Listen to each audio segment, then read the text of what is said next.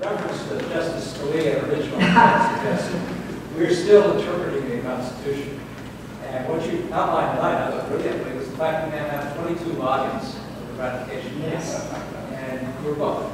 Two questions. One, have courts started using interpretation, started interpreting the court Constitution by reference, either your work or particularly those 22 volumes? Two, has your understanding of any part of the Constitution changed by virtue of the research in those 22 volumes of your report? All right, the question has two parts. Have the courts been using the documentary history of the ratification of the Constitution or my book to look in it, to find out what people in the 18th century said in interpreting provisions of the Constitution? And second, has my work changed my understanding of the Constitution in any way? With regard to the first, I think lawyers don't pay a lot of attention to what historians do often. They're still, my God, the court is, not only are they failing to cite the documentary history of the ratification of the Constitution, they're still citing Jonathan Elliott's debates.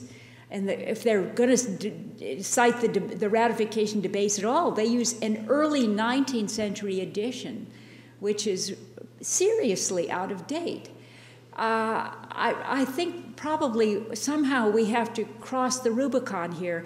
I was thinking I should write an article in the Harvard Law Review and try to get that sort of message out somehow. I mean, we have to go onto the lawyers' territory to make our case because the lawyers aren't coming into ours.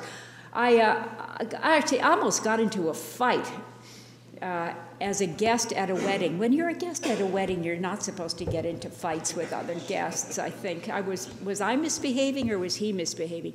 They sat me next to a con law professor at a leading university, which will be unnamed, who informed me that I was just commenting that these ratification debates were extremely important if you want to understand how the 18th century interpreted the Constitution. I said, much more important than the Federalist Papers is, well, there you're wrong. And I looked at him and he said, well, the Federalist Papers are the most important publication of the 18th century. They circulated through all the states and that, they were read and cited everywhere. And I took my breath away. I said, where did you get that piece of misinformation? It was disproven in a famous article in the historical journals decades ago, and that this is further substantiated by this documentary history. There are, I think, 7 volumes on commentaries on the Constitution, which takes the various publications, even essays in newspapers, and tabulates where they were reprinted and how much. So that puts nails in the coffin of this guy's view. Fortunately, he had to leave early, so we didn't come to blows. But I think that actually it's strange. I think the belief in the Federalist Paper is an item of almost religious faith in certain segments of the legal establishment, and I am not optimistic about interfering or changing that, but I'm going to try. Second, has my views of the Constitution changed in any way? This is a little difficult for me to say. I'm sure my understanding of it has deepened. Before, I wrote primarily on the independence movement. And, of course, my last book was on the Declaration of Independence. I noticed something very funny, though, after I published this book, American Scripture, Making the Declaration of Independence. People from the girls who were taking books from the study in Widener where I was working, through leading lawyers who would see me on the subway, they would say, oh, how's your book on the Constitution doing? And I would say, well, actually it was on the Declaration of Independence, and they would go, I'd like to, another tedious academic making distinctions where, all of our founding documents are kind of one mush. I can't explain really how Bill Clinton got the Gettysburg Address confused with the Declaration of Independence.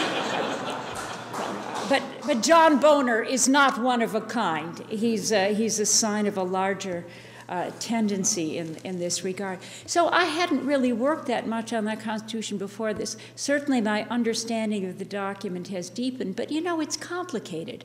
It doesn't have rhythm.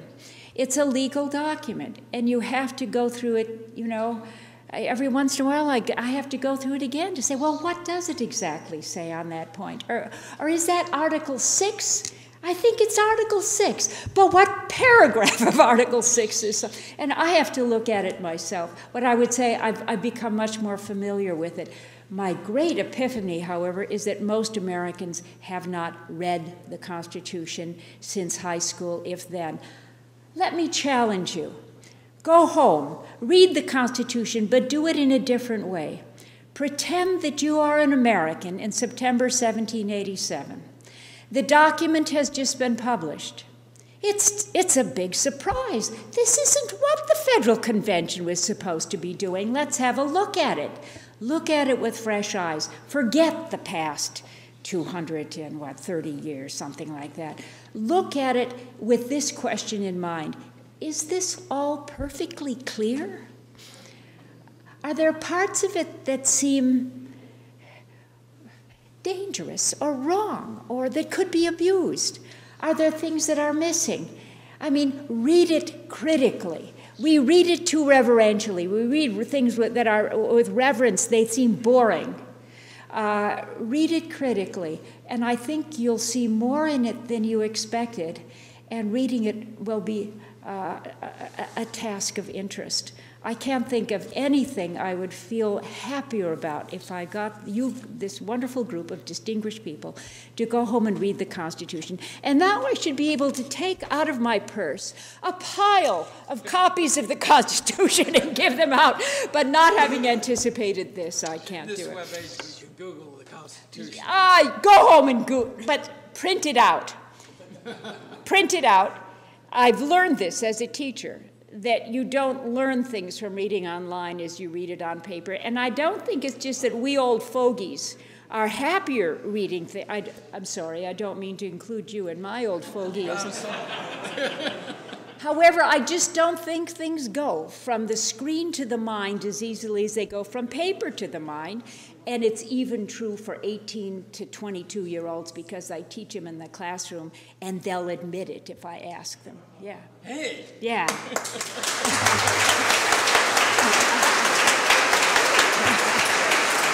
you. Thank you so much. Thank you.